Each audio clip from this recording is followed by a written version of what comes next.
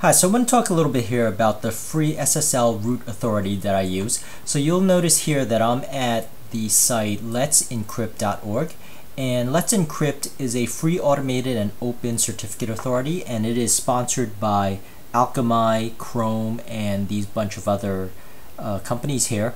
And I do use this as my free SSL certificate authority, and it is completely free. So this site in particular is a site that I run and own, and you'll notice if I show you the certificate here, the certificate is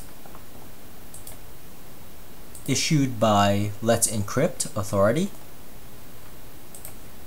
and it is an official certificate, and I just want to show you that again here, some of the details. And I want to show you how to actually get this, or how to actually get these free certificates. So if you go to this site, let'sencrypt.org, and you click on the documentation, and most importantly, you click on the Acme client implementations. So they'll have a bunch of platforms that they support, and this is almost all of these are open source. So you'll see here that it supports a Unix command shell command to get the free certificates, the browser, and I'll give you an example later. I'll run a renewal of one of my sites, Clojure, Docker, the Go, Java, Nginx, Node.js, and in my particular case, under Windows, I actually use the certified GUI. And so if I open the certified GUI here, you'll notice I have a site here that's actually expired, and what I'm going to do is I'm going to renew it. So I'm going to go to that site and show you here. So I'm going to go to the bindings, and I'm going to go to this site here.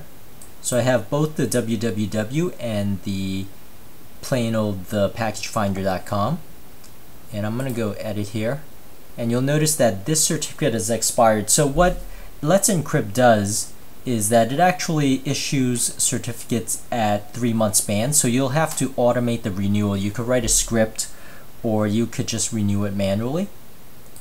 And if you go to view, you'll notice this has been expired for quite some time. It is actually May right now, or June, and it's been expired for 2 months.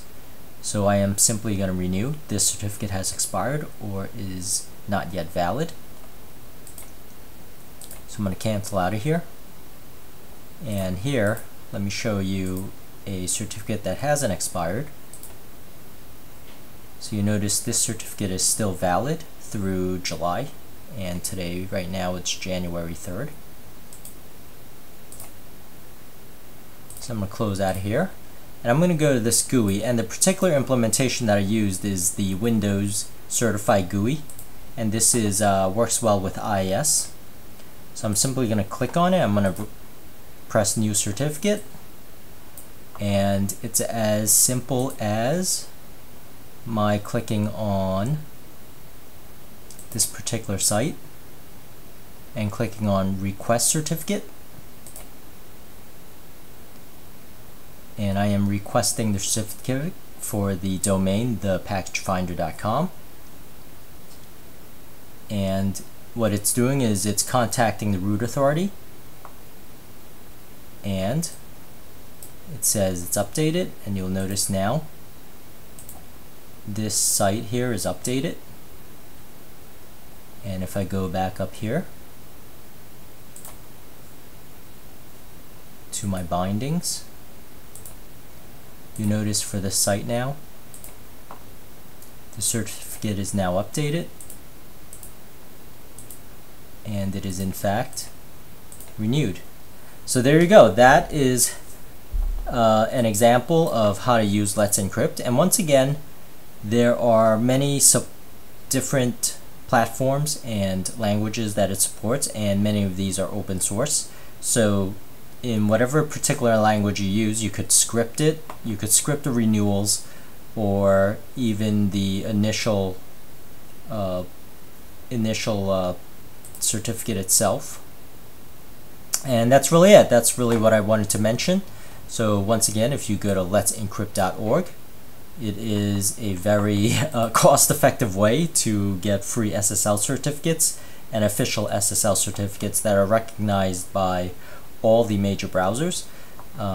Please subscribe, and I guess that's it, and thank you for watching.